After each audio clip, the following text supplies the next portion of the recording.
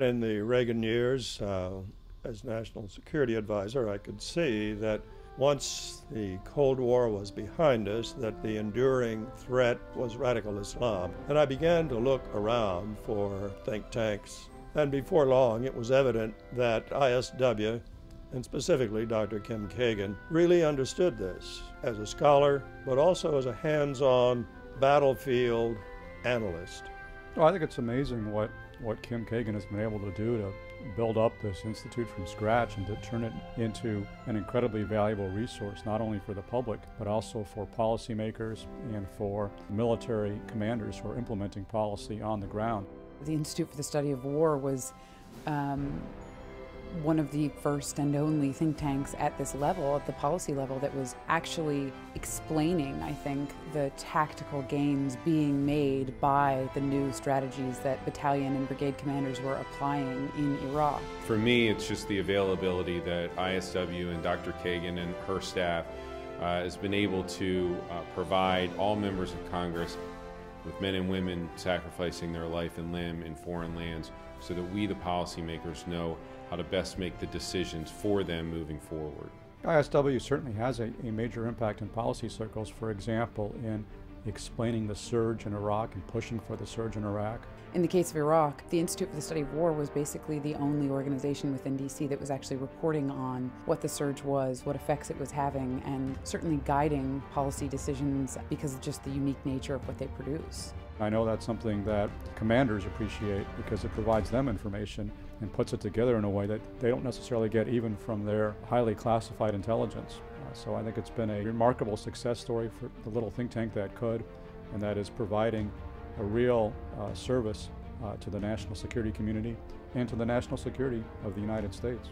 The Institute for the Study of War holds a unique position, I think, in sort of the analytical future of both policy and operations in Iraq. When I was traveling around Afghanistan, and they were able to present the work that ISW had done in charting networks of influence in Kandahar, which in many ways put them ahead of where I think the U.S. government was. Analyst Kimberly Kagan of the Institute for the Study of War. There is always the potential. Marissa Cochran-Sullivan is the Deputy Director of the Institute for the Study of War. Jeff Dressler of the Institute for the Study of War in Washington recently visited Afghanistan. Kimberly Kagan is the President of the Institute for the Study of War. Do you expect to see visible changes? I think that every general makes adjustments. With the press being what it is, this is discussed on a daily basis on almost every major network.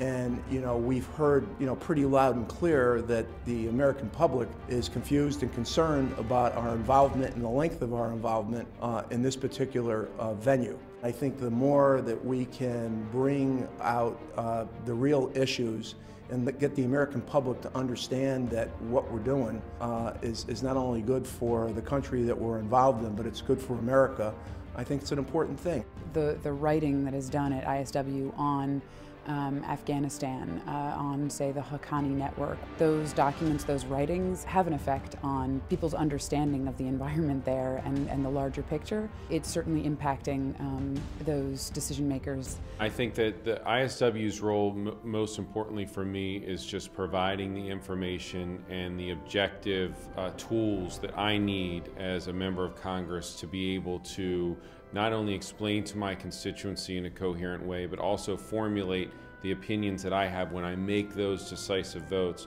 on the House floor for how we're going to move forward in Afghanistan and in other conflicts. The Institute for the Study of War is affecting regional decisions in Afghanistan operationally, strategically. I've just spent the last year and a half in Afghanistan and ran into several soldiers on the ground, lower ranking officers, all the way up to brigade commanders and division commanders who are very dedicated to the Institute for the Study of War website, largely because it provides one of the most functional sort of strategic perspectives on how things tie together. The reason they're effective is because they have facts and they bring together information, which it's very hard for somebody who's an outsider to the military to gather. That's been a real missing piece that ISW fills by connecting the military with the public and with the policymakers. With ISW, I really feel like I'm being presented with the facts and the evidence, and I can make my own conclusion from there.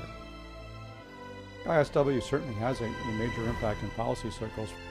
Informative. Extraordinarily useful. Effective. They're the best.